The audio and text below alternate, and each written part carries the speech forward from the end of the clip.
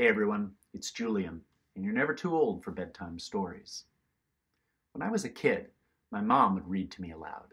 She added characterizations, did voices, added energy. She instilled in me a love of reading and of reading aloud. Recently, when I started doing these videos, reading aloud, my mom and I were separated because of the coronavirus. We couldn't see one another, and so she became one of my most faithful listeners. Now, for Mother's Day 2020, I wanted to give back a little bit of that love she gave me in the form of reading aloud. So I dug through and found one of her favorite childhood books. The rest of you can listen too, but Mom, this one's for you.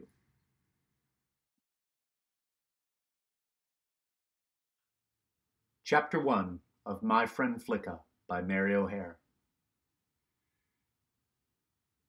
High up on the long hill they called the Saddleback, behind the ranch and the country road, the boy sat on his horse facing east, his eyes dazzled by the rising sun. It seemed like a personage come to visit, appearing all of a sudden over the dark bank of clouds in the east, coming up over the edge of it, smiling, bowing right and left, lighting up the whole world so that everything smiled back. The snug, huddled roofs of the ranch house, way below him, began to be red instead of just dark, and the spidery arms of the windmill in the gorge glinted and twinkled. They were smiling back at the sun. "Good morning, mister," shouted Ken, swinging his arm in salute, and the chunky brown mare he rode gave a wild leap. To keep his seat, riding bareback as he was, he clapped his heels into her side, and she leaped again, this time with her head down. Stiff-legged, and with arched back, she landed and then bucked. Once, twice, 3 times, and Ken was off, slung under her nose, hanging onto the reins. She backed away and pulled to get free, braced like a dog tugging at a man's trouser. "No, you don't," gasped Ken, sitting up to face her and clinging to the reins. "Not that time you didn't."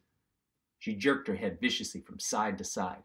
Ken's teeth set in anger. "If you break another bridle—" This thought made him crafty, and his voice fell to a coaxing note. "Now, Cigarette, be a good girl. That's a baby. Good girl." Responsive to the change in tone, one of her flattened ears came forward, as if to peer at him and see if he spoke in good faith. Reassured, she stopped pulling and moved up a step. Ken got warily to his feet and went to her head, still talking soothingly, but with insulting words. "That's a girl. Stupid face. Whoa, baby jughead.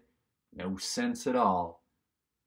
And this last was the worst possible insult on the Goose Bar Ranch, where the horse without sense was a horse without a right to existence.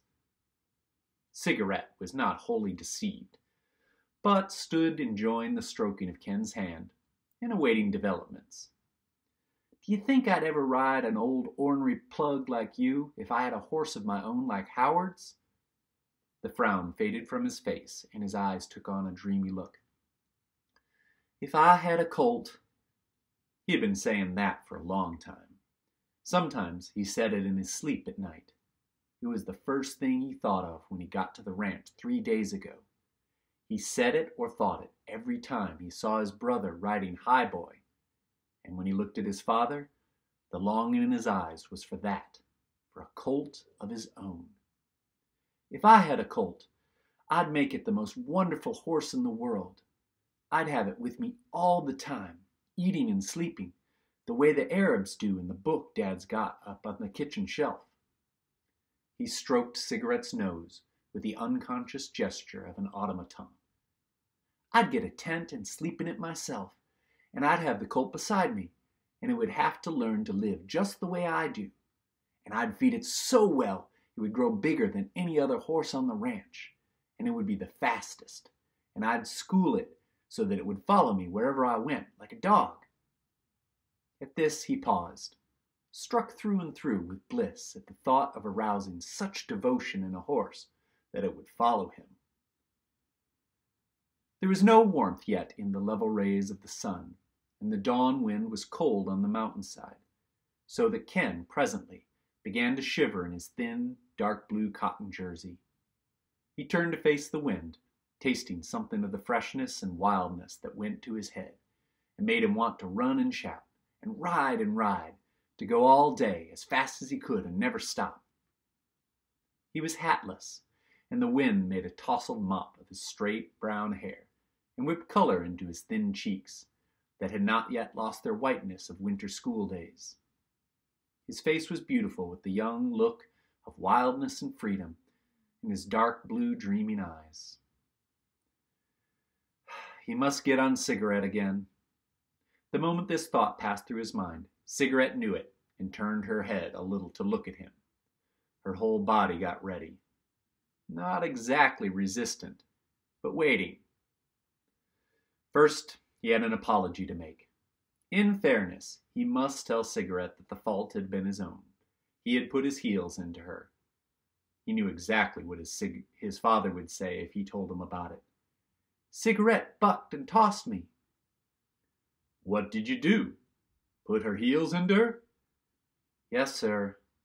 He and Howard had to say yes, sir, and no, sir, to their father, because he had been an army officer before he had the ranch, and believed in respect and discipline.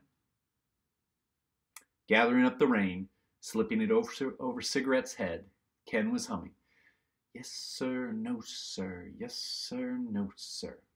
And this seemed to have a soothing effect on Cigarette.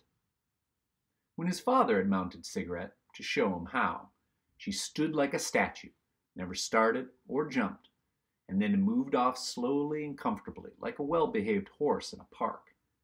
But when he mounted her, like as not, she would toss him 4 or 5 times running, all because he couldn't help trying to grab on with his heels the moment he straddled her.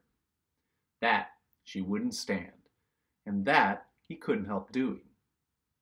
He turned her so that, on her left side, he was up the hill from her.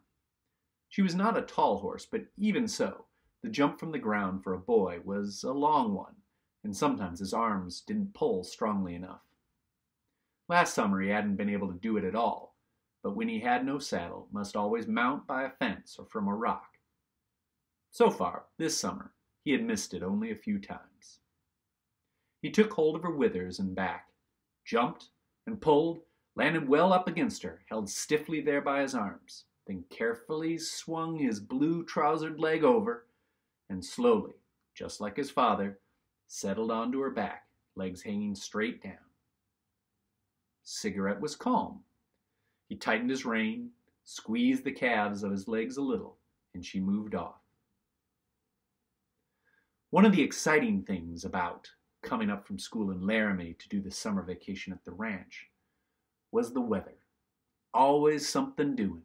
Winds and rainbows and calm sunny days, then an electrical storm or frosts and even blizzards. People said it was because of the 8,000-foot altitude. Now, all the clouds in the sky caught the sunrise colors, and there was a mingling of pink and red and gold and keen blue like electricity, and a wind that was boisterous, like someone scuffling with you, and it played and rippled over the green grass and made it look like watered silk. Green grass, he chanted, cantering along, thinking how different the green grass of the range was from the green grass in the little square lawns before the houses down in Laramie, because on the range it stretched as far as you could see, and there were jackrabbits hiding in it that would spring up and sail away over it, riding on the wind with great leaps, as big as small deer. And on the range, you called it green grass, all in one word, and it was important. They read it out in the newspaper.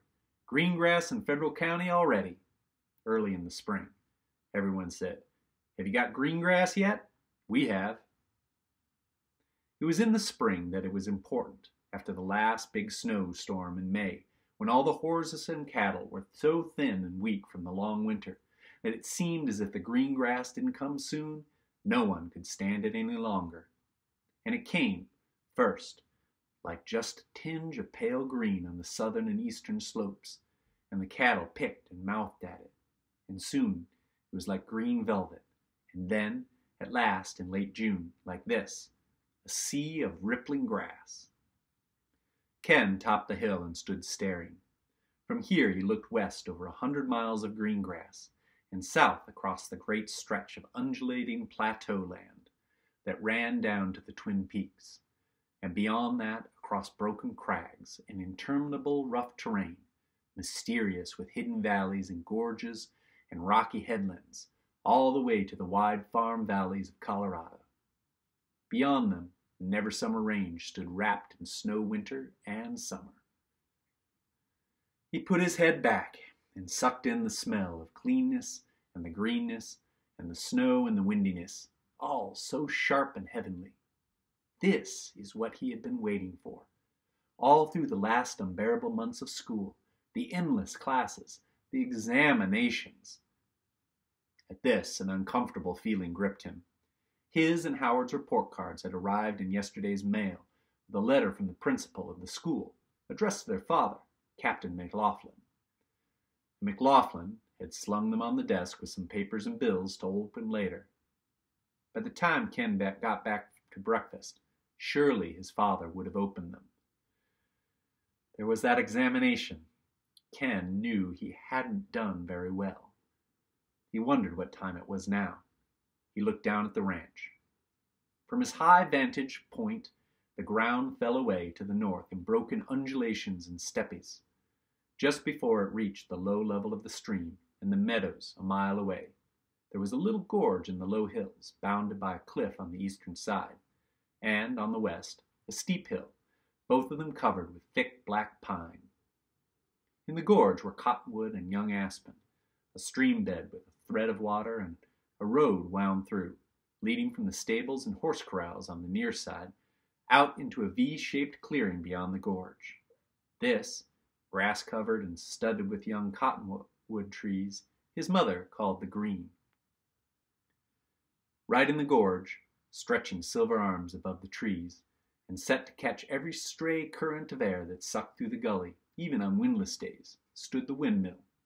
On beyond that, in a convenient elbow of the hill to the left, was the bunkhouse, almost invisible and wonderfully sheltered from winter storms. Farther on down to the left side of the V, the long rambling stone ranch house followed the downward slope of the ground by dropping a step from kitchen to dining room, from dining room to living room, and from living room to study. Its length was marked by crisscrosses of peaked red roofs, by the long grass-covered terrace along its eastern face, and the low stone wall which upheld it. There was no sign of life about the place. Too early yet, thought Ken. Wait, there's smoke coming out of both chimneys. Gus has made the kitchen fire for Mother, and now he's getting breakfast in the bunkhouse. He fastened his eyes on the cow barn.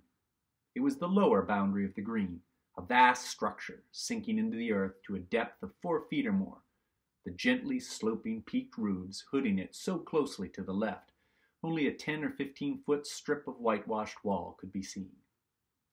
Yellow Guernsey cows were standing about the gate of the corral in the calf pasture to the east. They were waiting for Tim to come and let them in. After they were milked, he would let them out the gate to the north, where they could wander across the meadow to the stream and stand during the heat of the day under the tall cottonwood trees, which their roots deep under the stream bed.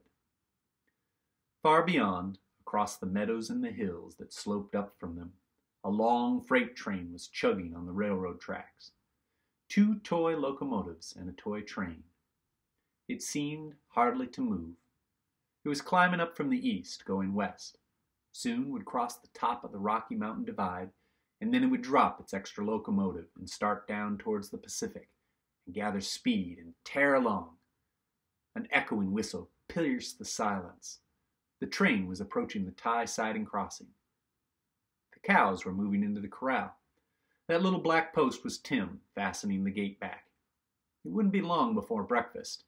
Everyone was awake. Going downstairs, his mother would call, "Time to get up, boys!" His father was sitting up in bed with his hair rumpled, pajamas rumpled, hair reaching out for a cigarette. Gosh, if his father had read the reports. And that wasn't all. There was the saddle blanket, too. The lost saddle blanket. He turned from looking at the ranch house and let his eyes sweep the hillside.